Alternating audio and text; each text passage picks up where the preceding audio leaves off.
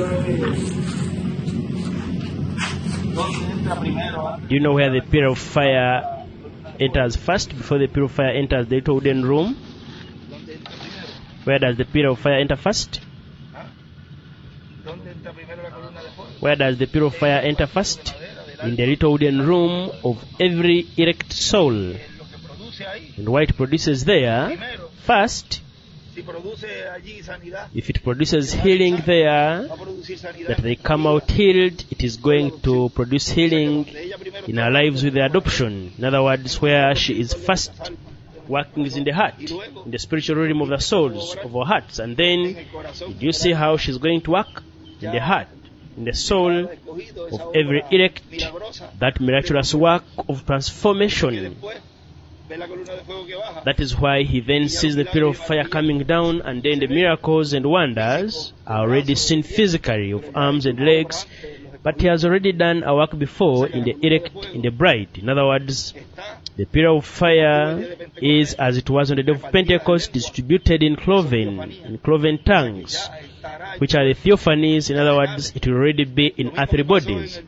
The same thing that happened on the day of Pentecost will happen with us. In this time, at that time of resurrection, the Lord will share himself out. If he distributed himself from there in the spiritual realm in theophany, now he distributes himself in glorified bodies. I just received that right there.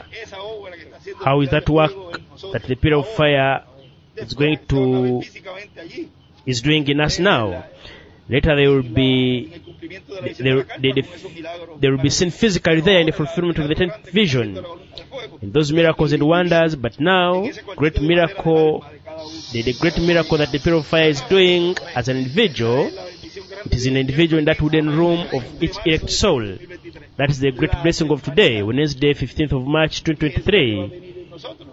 The theophany, which is the one that will come in us, is the pillar of fire that is working for those theophanies to come. In other words, it is the work of the pillar of fire in the little wooden room in the spiritual realm of our souls, of our hearts. In other words, the pillar of fire working as it did on the day of Pentecost. It is now working in our lives to give us the eternal and glorified body. The work of the pillar of fire in the elect.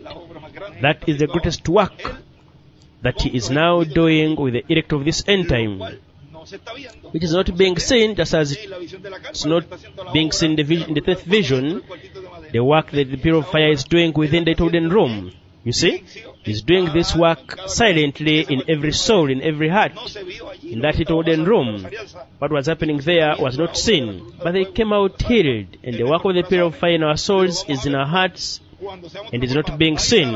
We are going to see it when we are transformed. There is the work being done by the pillar of fire in our lives, the work of the pillar of fire in the elect. See? Amen.